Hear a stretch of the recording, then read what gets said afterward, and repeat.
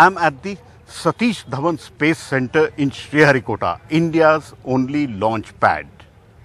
I have with me Dr Jyotsna Dhawan, daughter of Dr Satish Dhawan, and on whom this island and India's rocket port is named.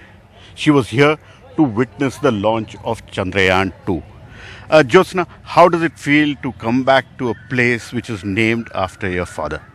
Well, it's enormously emotional, as you can imagine. It's also a huge privilege because I got to witness the professionalism and dedication of people here all throughout ISRO who have been working tirelessly for months and years to make this mission what it is. Meaning Chandrayaan 2? Chandrayaan 2.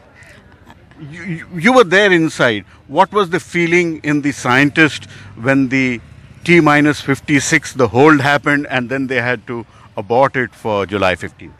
So, speaking for myself, there was this tremendous atmosphere of expectation, of course, as we walked in. And we sat there for about a half hour, watching the countdown and watching the absolutely crystal clear image of the launch pad that was projected, and watching the way in which the scientists went about their work. It was remarkable. And when the hold was placed at the time that you mentioned, for a minute there was disbelief, and I thought for sure it's going to be removed.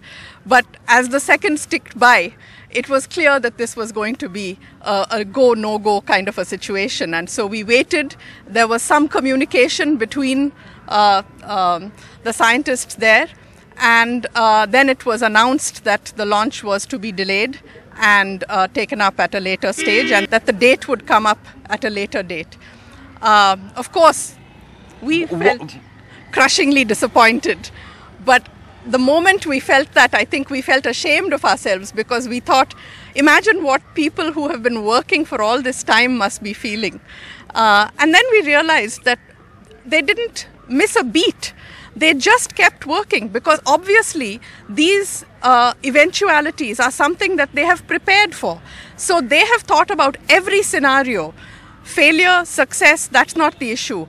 Has a particular system performed according to what it is supposed to do for the safety of the mission, and to ensure that the investment in that mission in time and money and people has actually gone well? And that's what we saw yesterday. So I don't think that we can ever think of this as a failure. I think this is a step to success.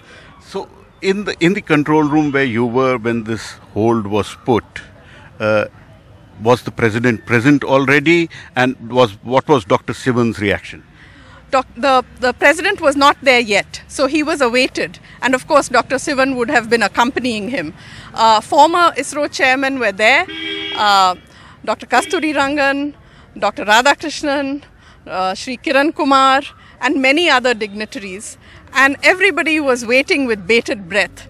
Of course, the former ISRO chiefs are so used to this, so we were watching their body language. They were absolutely relaxed. They knew what was going forward, and they were comfortable with it. So that was also something remarkable and impressive for us. So it shows that the Indian scientific community understands what the problem is, that they were stoic, as you say, and were not flustered, that they had the President of India coming to watch, and they had to put a hold. They went right ahead. They did not hesitate.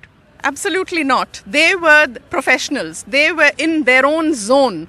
They knew what they had to do, and they did it. And I think that was what was the most impressive and really heartening to see. So thank you for letting me share this experience with you and with your viewers.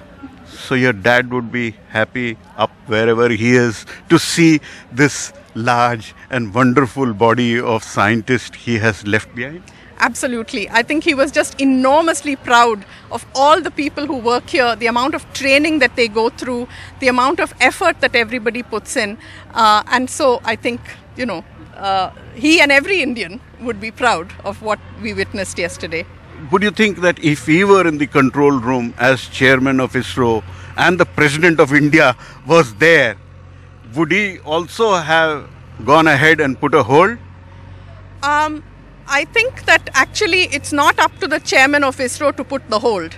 It is the mission director and the person who's actually on the ground, and that is what distinguishes ISRO from pretty much everything else. It's not a top-down approach to the final. The responsibility rests with the person who knows what's happening on the ground, and that person is trusted. That trust is what is so important, and I think that's what we need to communicate to your viewers. True. In fact, we kept saying it's not a failure, it's a setback and ISRO will bounce back. Did they say anything as to when they would be able to come back, or did you hear anything when they will be able to come back on the launch pad, and what really happened? Did they say anything? So, of course, it was too soon at the time of the placement of the hold, and then as people were dispersing, it's too soon for them to make any public comment, and I respect that. They need to go back to their technical people and figure out exactly what's happened. Half knowledge released early is really dangerous. So I think they used their privilege to actually do the analysis. From what I heard in the breakfast room in the morning, they have done their analysis, they figured out what it is, they have a particular launch window, and they will try and meet it. But these are the vagaries of physical systems that you have to respect. And I think we just have to wait for them to come back and tell us when it's going to happen. End of the day, this continues to be rocket science. It does, and it's marvelous. So that was Dr. Jyotsna Dhawan, daughter of Dr. Satish Dhawan, on whose name India's only rocket port, the Satish Dhawan Space Center, is named.